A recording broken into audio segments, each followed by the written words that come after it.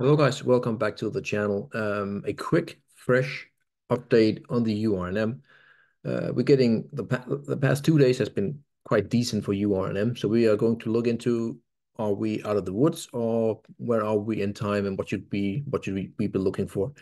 As always here guys, follow me on Twitter, follow me on YouTube, and yes, I have a private Twitter that also if you're a paid member on YouTube, you will get access to that where we post more detailed entries, and some of the better setups will be posted there. Also, I will go through them on the YouTube channel. So they will be posted both on YouTube, but also on the Twitter one.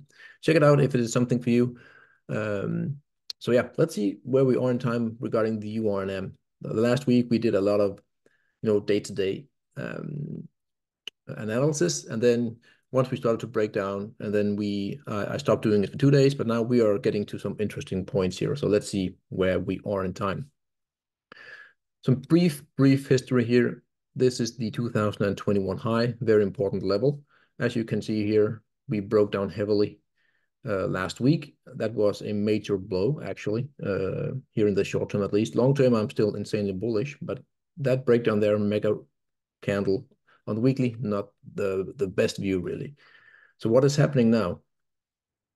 We will be on the daily. We might zoom in on the 1 hourly, but in essence here we have that, not the highest angle on that wedge, but we are breaking down, as you can see here. We came all the way down from here, breaking down through all the support. No bids more or less. The sellers were definitely more in control, and then we found some sort of bottom here, and now we're retesting. We're retesting the wedge from the bottom side, and very standard. And usually you see that retest, and then you can roll over. But that's also the case that this is a false breakdown. We have come a long way down, so maybe this is a false breakdown. But again, for now, it is a retest, and you can see here we're starting to getting some sellers here today. At the end of the day, we're getting some sellers. Looking at the 1 hourly. Let's see if we can find any clues here. Last time we looked at the 50 minutes, but I think the 1 hourly is totally fine. Previously, we had that breakout above the 2021 high where we flagged into the retest. Very, very bullish stuff there. We blasted higher, and then came, I think it was the Cameco. The Cameco news came out somewhere here, and then we started to dribble lower. Or was it here? I can't remember. But then we started to dribble down. That wasn't well received, so Cameco sold off, and obviously Cameco is weighting heavily into the ETFs, so they are selling off as well. Now we have this downtrend here with some wicks below.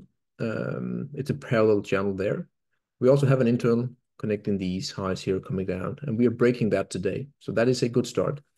Now we have a shorter term possible, as I say possible because it's not fully made yet, a neckline here for a potential 1 hourly bottoming pattern here. That would be the ideal scenario. But for me, am I bullish now here in the short term? No, I am not. I want to see the price. First of all, there's a lot of resistance here, getting above that blue neckline, potential neckline. This retest of that wedge should not be starting to cool down. That would be really bad short term. We want to get back in and then back above. So we want to get back above the 2021 high and the wedge, really. So when we're above, let's call it 52, 53, 52, 52 and a half, then I'm saying, all right, this is looking really, really good, especially if we start to confirm above, meaning we are starting to not, just going, we just want to consolidate above really, and then we can we can maybe go higher. But for now, it is still short-term bearish because we are just retesting that wedge from below. Very standard textbook stuff. So I think if we're lucky, we need to spend maybe one more week to undo all the damage. Oh, excuse me, to undo all the damage that we have here. All the resistance here needs to get taken out, and that takes some time. So you can see here maybe into next week, Friday next week, I think we can potentially make that bottom here. There's a lot of stuff going on here, so I think we need to be patient still. I would be insanely surprised if we just blast higher, within the next 2 days. I think we need 5 to 7 trading days, and then I think we know the answer whether we are coming down there or we are finally going up again. So again, we're getting a bit of a bounce here. The momentum is definitely strong. RSI, positive divergence, so that there is something in favor.